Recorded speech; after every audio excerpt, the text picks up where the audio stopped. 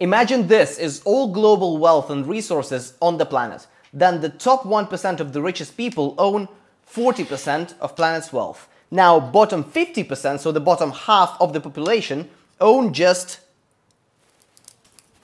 2% of planet's resources. Can you answer this question? Which inequality has the greatest impact on human life?